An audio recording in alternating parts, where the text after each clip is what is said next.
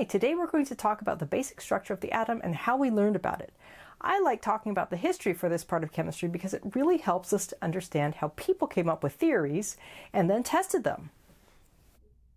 So again, if you watched my intro to chemistry video and we talked about the cooking analogy, what we're dealing with here is what ingredients we are working with.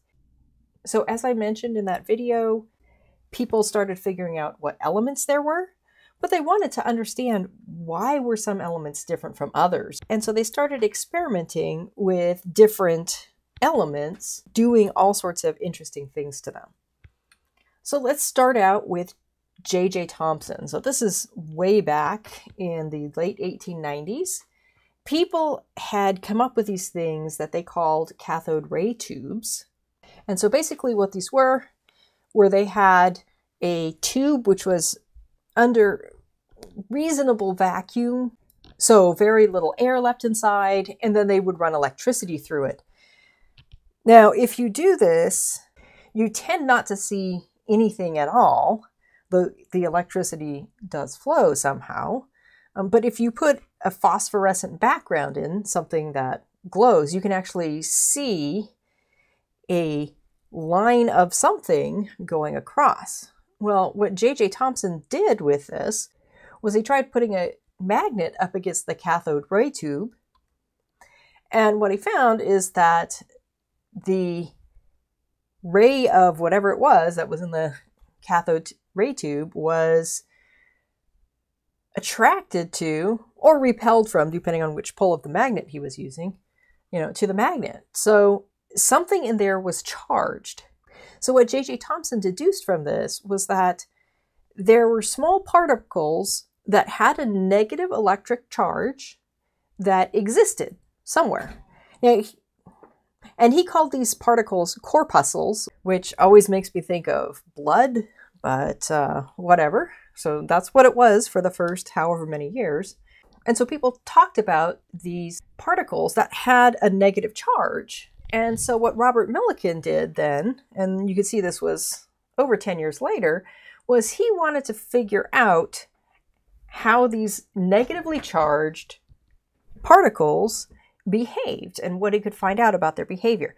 So what he did was this. He had this thing up in the corner is an atomizer. The old-fashioned perfume spray bottles used to have these things on them. And basically it takes a liquid and it turns it into a fine spray. So he would atomize droplets of oil. So what he did was he figured out the mass of each oil droplet that came out of his atomizer. Once he had done that, what he did was he put in these charged plates. So he hooked up an electric field to these metal plates, and you could see that the top plate had a positive charge, the bottom plate had a negative charge. The top plate also had a very small hole that would allow oil droplets to come through. So the oil droplets were just coming through in one place, and as they came through, he bombarded them with X-rays, and those X-rays, if they hit an oil droplet, they would give them a negative charge.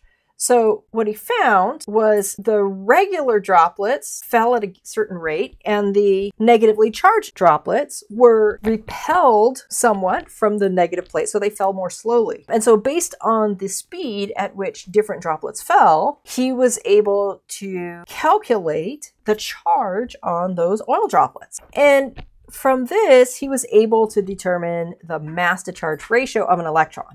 So all this time, J.J. Thomson had been thinking about his corpuscles, and what he came up with was a model of how he thought atoms and matter in general must look like.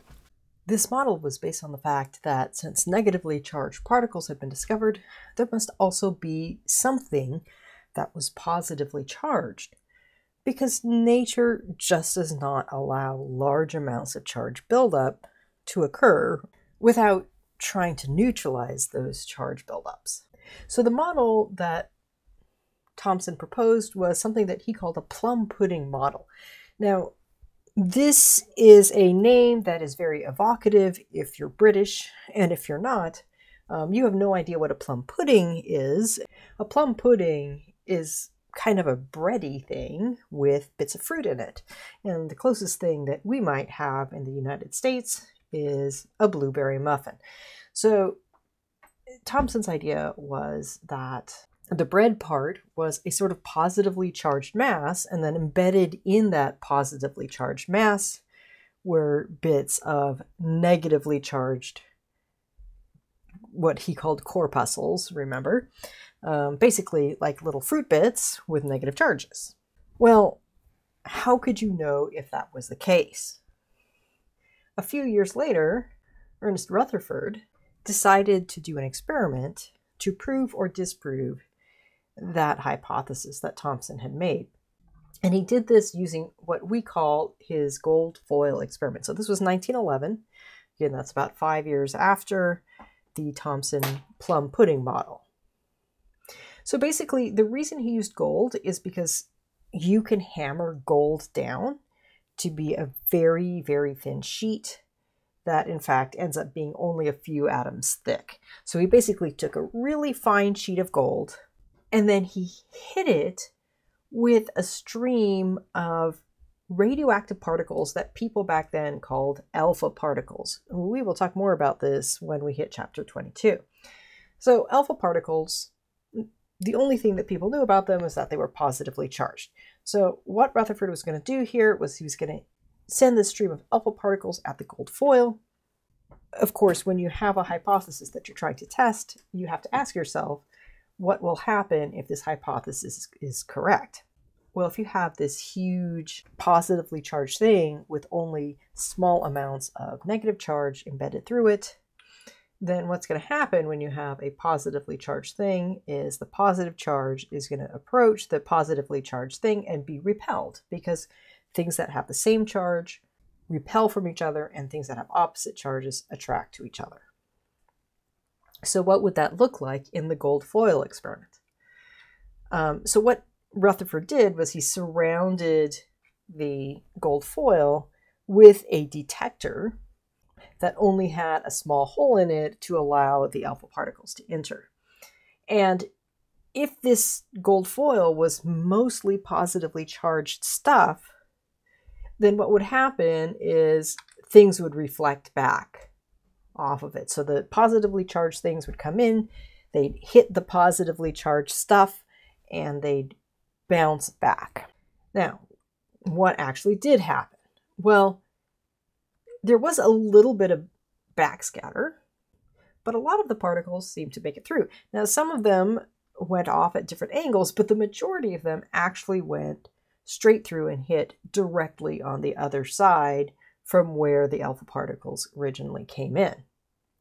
Now, what did this mean? So what Rutherford decided that this meant was that most of the atom is empty space. And you have these little tiny areas of positively charged something.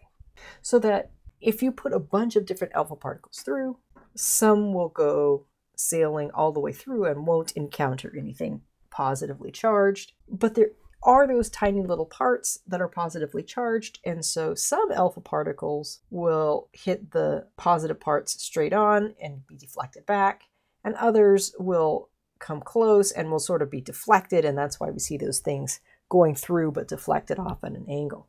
So this is the way that Rutherford figured out approximately what the structure of the atom looked like. So basically, we have a small positively charged area that we call the nucleus, and this contains two different types of nuclear particles. The generic term for nuclear particles is nucleons, and the rest of it is mostly empty space with occasional negatively charged particles called electrons. Now we're going to look at the structure of where the electrons exist in the next chapter. But for now, let's just go through and let's talk about these different particles that make up the atom. So the first thing we're going to talk about are the nucleons, and we're going to start off with the protons. The protons have a positive charge. All of the protons exist in the nucleus, so they are nucleons. The mass is 1.6 approximately times 10 to the minus 27th kilograms, which is tiny. But the important thing about protons is the number of protons in an atom help determine the chemical properties of that atom. So when we go through and we start talking about the periodic table, on the periodic table, you will see there are these numbers in the upper left corner in this particular periodic table. Those refer to the number of protons for a given element.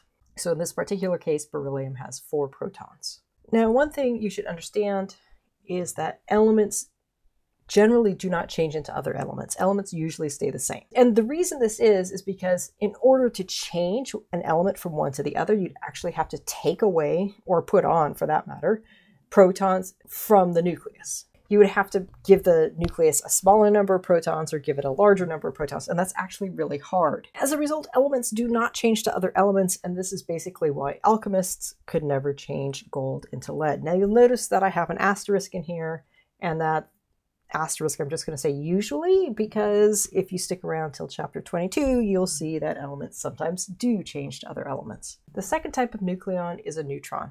And this is basically a particle that has no charge, or you could think of it as a neutral charge. It is about the same mass as a proton, but just slightly heavier. But the thing about neutrons most people ask is, why do we need neutrons? So let me give you an analogy. And this is a picture of my oldest 3 children.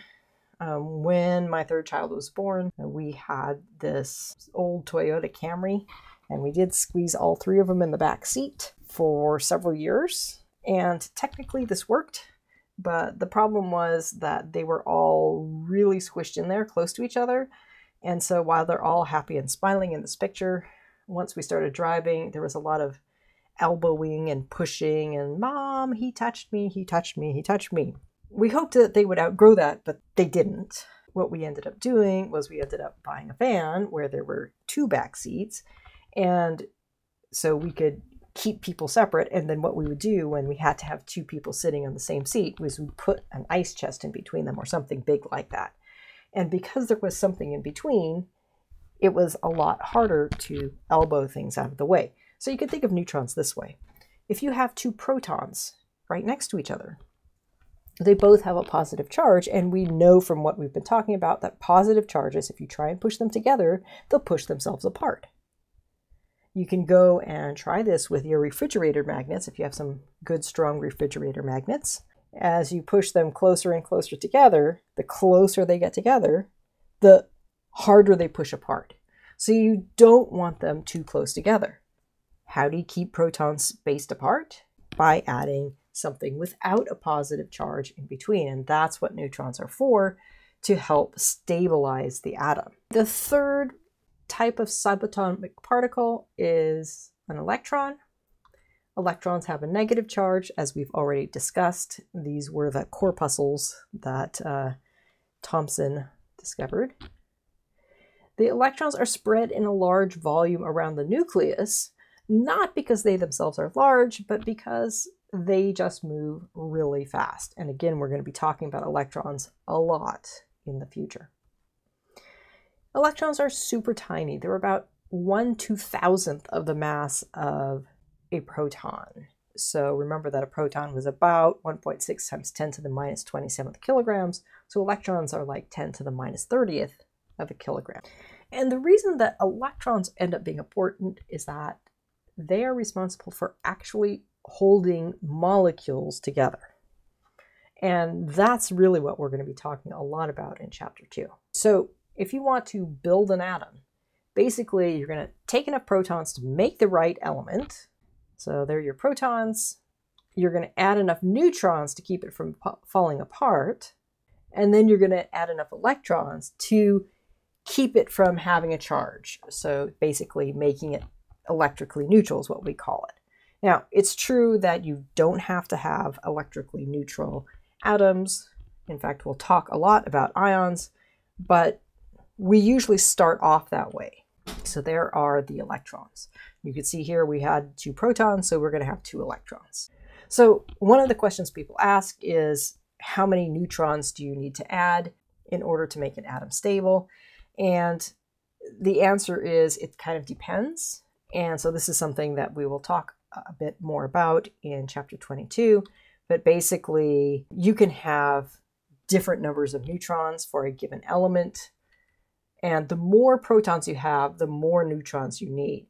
So if you look at this graph, the x-axis is the number of neutrons, the y-axis is the number of protons, and there's this line right here where the number of protons equals the number of neutrons, And you can see that for lower numbers of protons, the number of neutrons you need is about the same as the number of protons. But then as you get up to higher and higher numbers of protons, you need more neutrons than protons. Okay, so quick summary. For our basic atomic particles, we have our two nucleons, protons, which are heavy particles with a positive charge, and basically those help us figure out what element we have. Neutrons are heavy particles with no charge. Those help to stabilize atoms. And then finally, outside the nucleus, we have our electrons, which are very light particles with a negative charge. So the reason we need to understand atomic structure is that it helps us understand why different elements have different chemical properties, why different elements interact with each other differently, etc. Before we dive more deeply into these concepts, you really need to have a strong understanding of basic atomic structure. I hope this was helpful, and I look forward to seeing you again soon.